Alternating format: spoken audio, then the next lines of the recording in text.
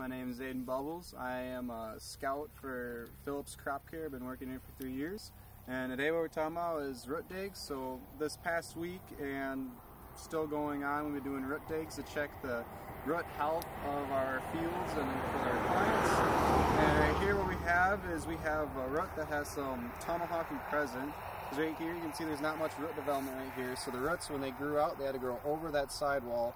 But this side was growing just through the ground because there was no sidewall compaction on this side.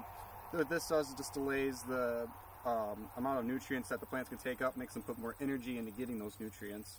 And what we do with these roots then when we inspect them is that we get the planting depth at that time when it was planted for this plant, because the seed kernels are usually still present or they have a cook in the root, and you can just measure that from the surface of the plant and you can get the planting depth.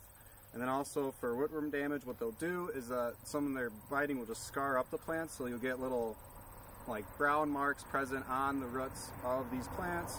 Also, with one of the ones over here, what we have is bottle brushing, where basically the rootworms will chew off part of the root, and the reaction of the plant is just to send out more roots shooting off that.